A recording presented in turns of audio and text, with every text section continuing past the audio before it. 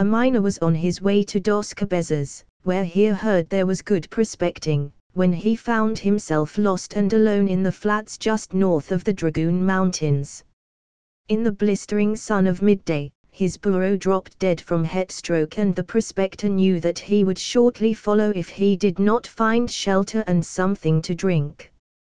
The landscape wobbled before his eyes, and he staggered forward, determined not to drop. But the heat of the desert flats seeped deep into his body and he found his wits wandering. The last sensible thought that crossed his mind before he collapsed was the sorrow his mother would feel when he did not return home from his wanderings. He was awakened by a steady chug-chug sound. He raised his head from the hard and dusty ground and looked blurrily around him. It sounded like a train was approaching. But that was impossible. There were no tracks in this inhospitable location, and no town for miles. Clackety-clack. Clackety-clack.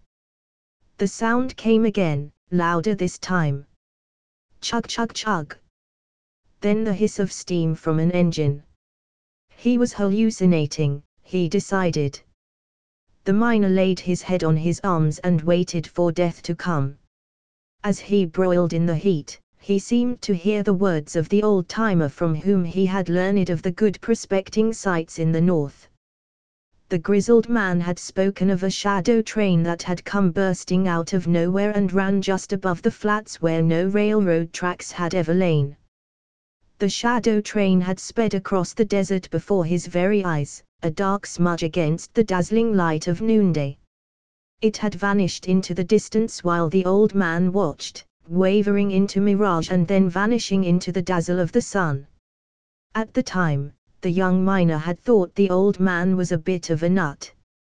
It was an illusion caused by heat stroke, he assumed. But with the steady chug-chug-chug growing louder in his ears, he was not so sure.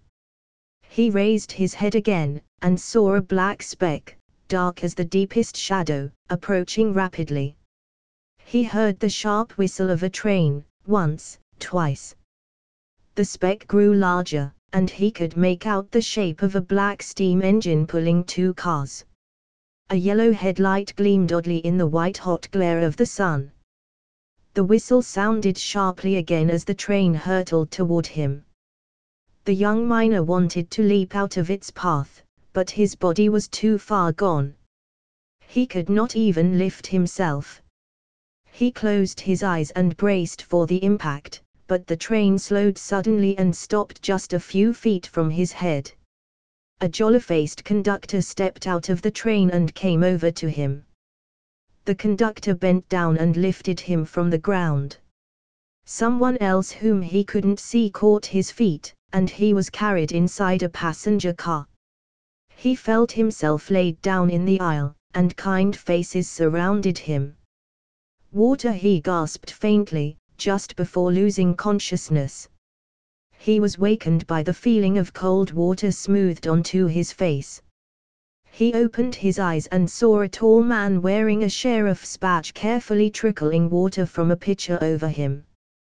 The man put down the pitcher and held a cup to his lips, careful not to give him too much water at once.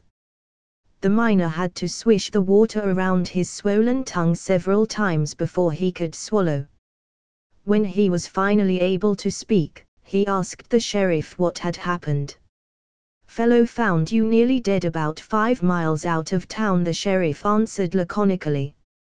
"What town?" asked the young prospector cautiously, visions of shadow trains and jolly conductors in his head. The sheriff looked at him strangely.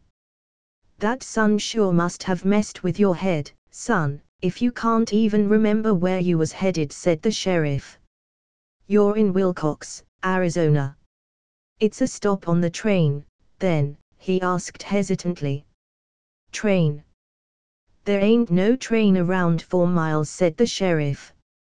"You'd better have some more water and rest a bit. That sun's nearly sent you loco." The young miner laid back down thankfully and closed his eyes. He wasn't sure why the shadow train had come to his rescue, but he was sure glad it had stopped for him. Years later, the Southern Pacific Railroad put a track right through Willcox, Arizona, and real trains started rolling through Arizona. But some say the shadow train still races through the flats at midday, where no track was ever laid.